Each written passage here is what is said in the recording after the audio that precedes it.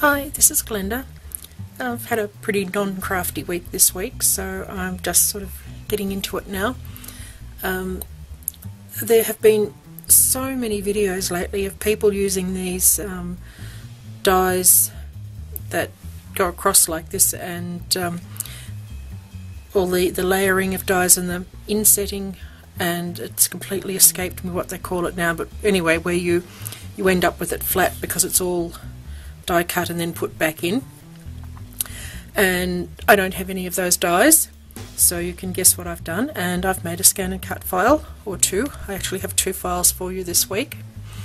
And if you have any electronic cutter where you're able to get into it, it's not just cartridges, you can just take a simple shape like a butterfly, a heart, a star, birds, you name it, and you just need the shape, and you put an offset line inside it, and you multiply it, you weld them together. You might have to lay the insides back over the top, but it's not hard. And I was really pleased because I wasn't sure if the electronic cutter would cope with it, because when you die cut it tends to almost strengthen the paper because it pushes down on it, and you end up with if you haven't die cut, it's hard to describe, but I think it sort of strengthens it in the way it cuts it. And I wasn't sure what the electronic cutter would do, but I am really pleased. That was my first attempt, and I did make the lines too fine to work with happily, but I've improved it. So these two are both where I've cut it out of the coloured paper and I've cut it out of the black, and then put it all back in together. So, you know, I cut it all black, but then I coloured in the butterflies in the middle and put them back in, so that this one is just the back of the card showing through. So I cut it out of the orange and threw away what was in the middle, and joined back together with the black die cut in the middle. There's a lot of videos out there. Everybody's doing this. So those are like that.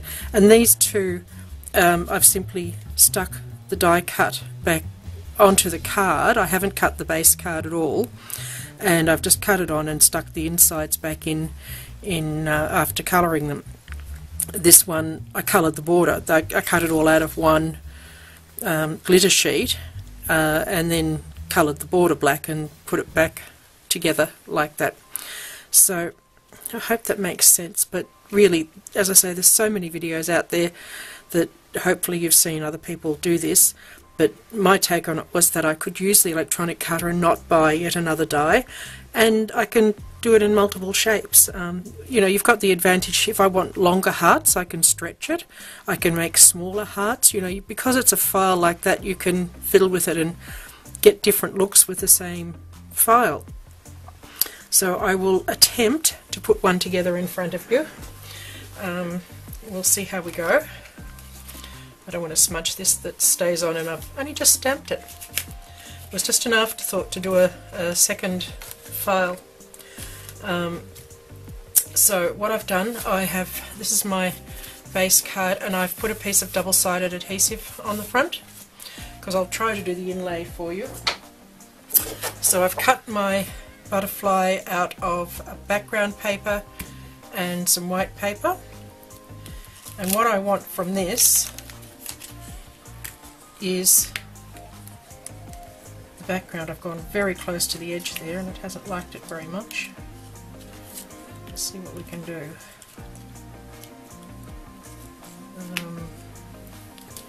I might just snip this.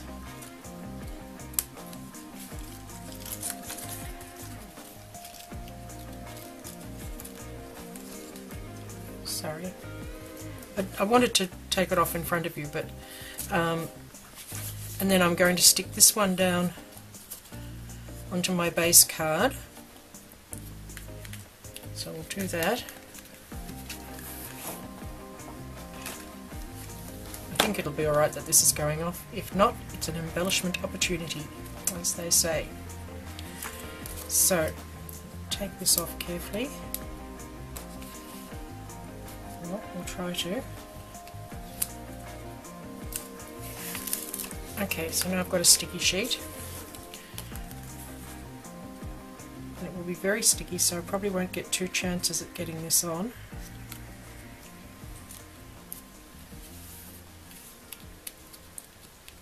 And it's useful to save your liner because then you can keep pushing this down as you go.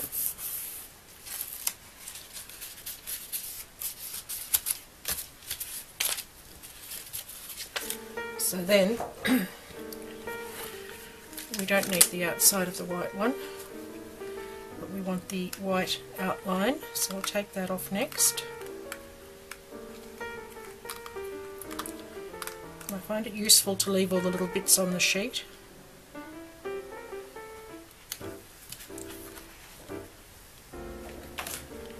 So we're going to put our liner in, our outline in. So just try not to push down too hard until you get it all lined up.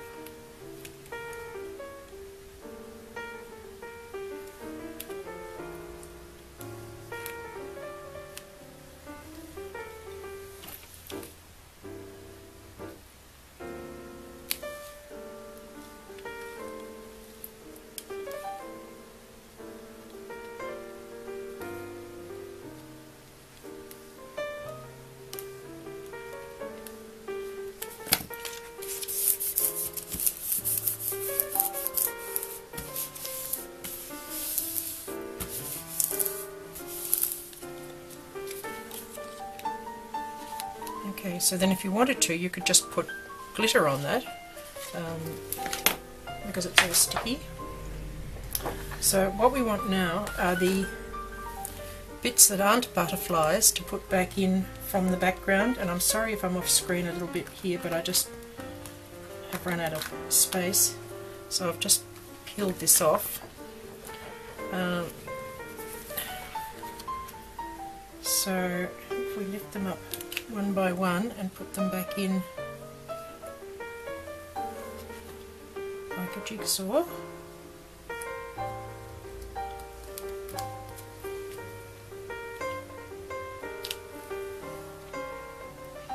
To do the ones where you're not piecing it all back is actually quite quick, but this is what everybody's doing.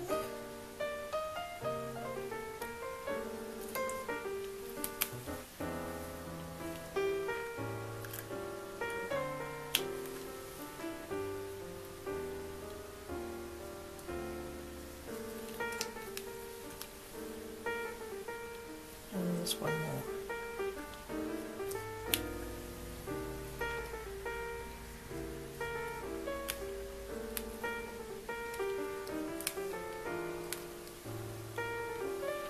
I think that's all the little background pieces. So we'll smooth that down again.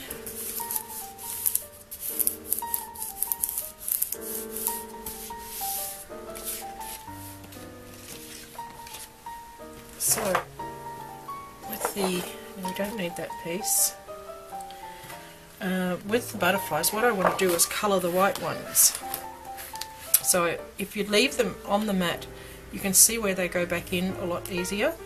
So I'm just going to colour it on the mat. I'll try not to mark up my mat too much, but at the end of the day it gets a lot of marks on it anyway.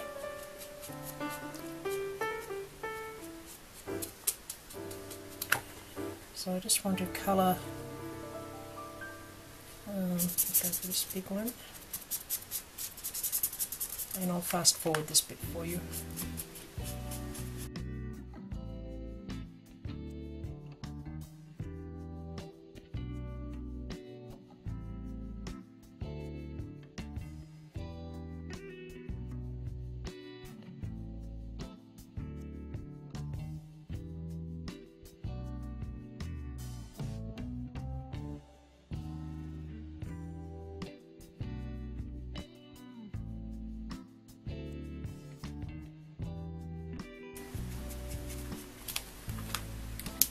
Okay, so hopefully I've got all those coloured.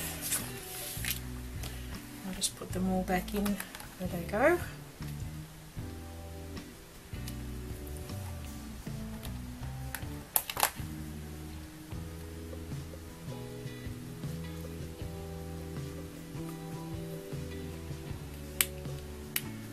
missed a tiny bit on there.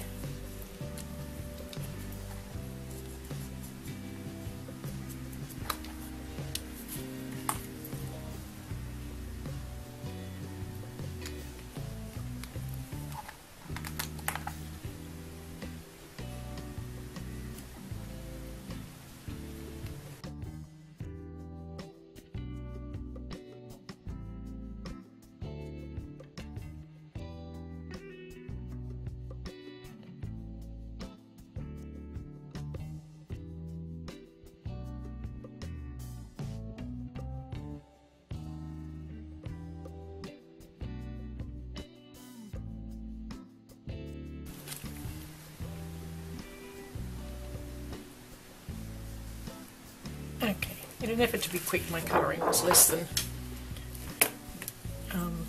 precise.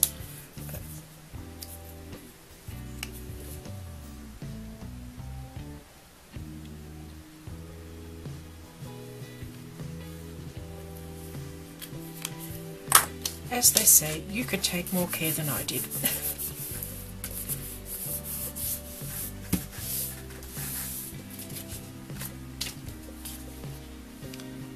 And I'm not sure whether I'll cut this one off or just leave him hanging off the edge.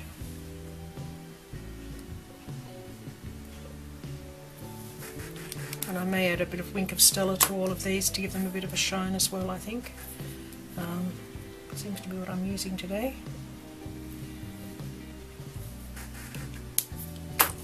Sorry, can't help picking at it now.